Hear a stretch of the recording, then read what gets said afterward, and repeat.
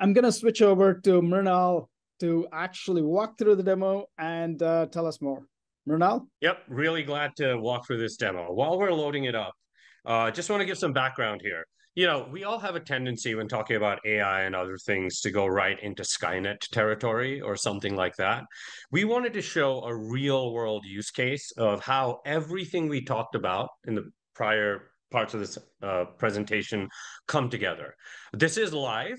So, if there are slight delays here and there, it's because it's running live software.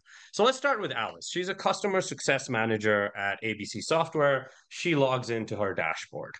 So her dashboard for this very specific application, which is an insurance chatbot, is using Insurance Llama v1.1. Again, already we have two entities, right? Llama is produced by Meta, and ABC Software is, a made-up name, but where Alice is a customer success manager. What we can see here is that the context or the active context that's set is Insurance Llama v1.1. Let me define what a context is. The dictionary definition is something that says the circumstances for events, statements, or ideas from which they can be fully assessed or understood.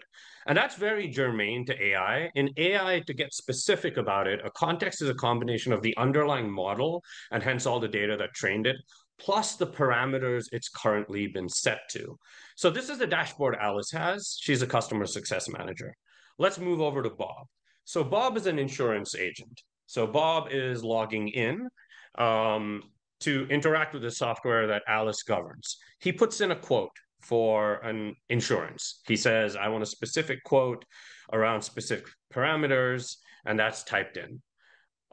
One thing to note, in the top right corner, you can see a session ID.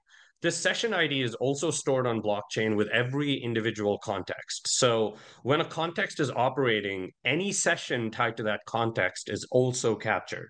And you'll see why that's important when we start auditing it later in the demo.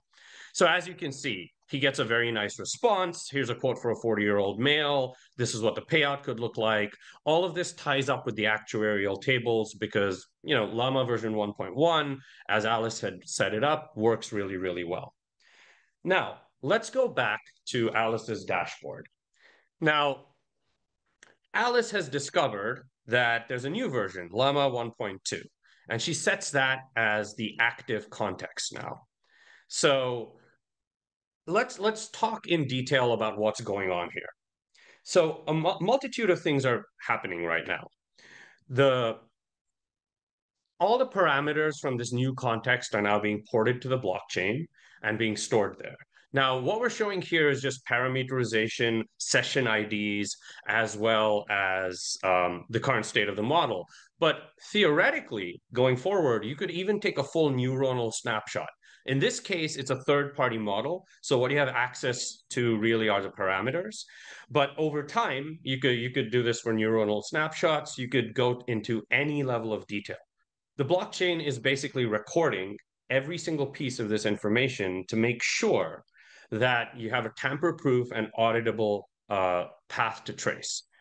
Let's look at the blockchain link and see what's being stored. As you can see, there was a successful deploy on the blockchain. You can look at the raw data. If we look at the raw data, you can see, all the data that has been captured. Obviously, we won't bore you with the details right now, but as you can see in a live setting, this all got transferred over as a context switch to version 1.2. And we saw where the parameter set is set at, temperature, p-values, k-values, etc. So now that this model is loaded in, let's see how it applies to Bob. So let's get Bob back in.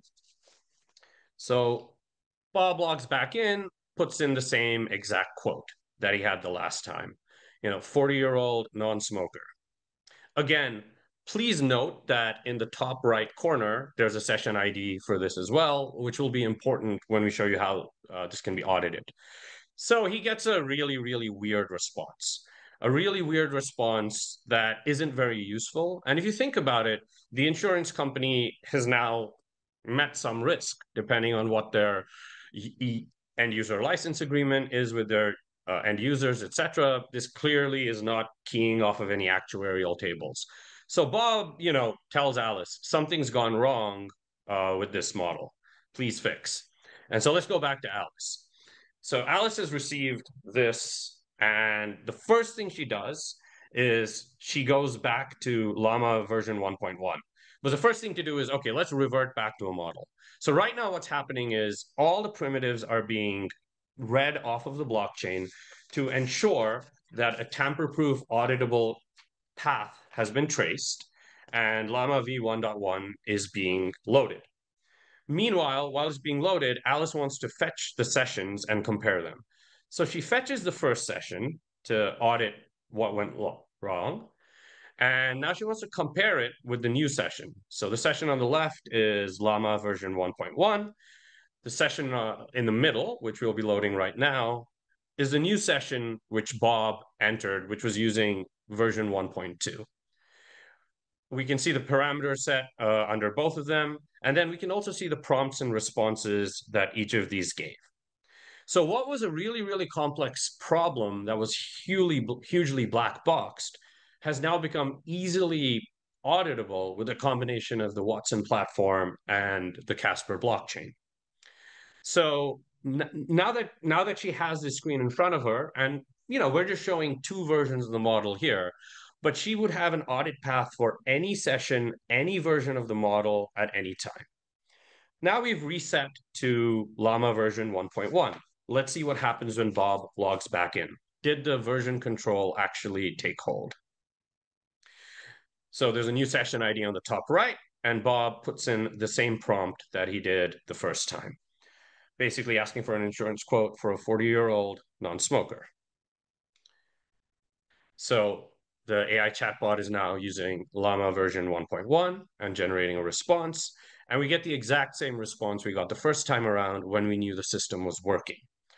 So what we've shown you here is across 3 organizations, XYZ Insurance Company, the customer success manager for ABC Software is running the chatbots, and the Llama underlying third-party model, we're able to create a seamless audit flow and a seamless stream of audit and version control. Let's go back to Alice's dashboard and see what else she has access to, because this is just the tip of the sphere. So when as an administrator, she has a ton of access, not just to this particular model, but all the models she's running at the time. So let's talk about this model in particular. On the insurance model, we can see risk and compliance. It's consistent with the EU AI Act. And if you go down, we can also see all of the associations that this model draws from. What's important here is this allows you to have 3 things. It allows you to see model and data drift. It gives you great risk management, and augmented by blockchain, an incredibly high level of trustworthiness. Now let's also go to the main dashboard, because Alice doesn't just run that one chatbot. She runs tons of chatbots, each one of them powered by a similar runtime in the background. She has an overview using the Watson platform augmented by the Casper blockchain of everything that's happening under her customer success parameters. She can look at every single model, and there's notifications for market risk, whether the model is performing within green, red, or yellow, and all these parameters can be set up by the admin themselves. And it all works seamlessly with a multitude of technologies, including UX that is surfacing all this data, blockchain that is acting as your reconciliation layer, and of course the watsonx governance platform that is the open platform that powers all of this. With that is the end of the demo. We're very excited that just in the past few months we were able to create something that shows actual value for an actual industry.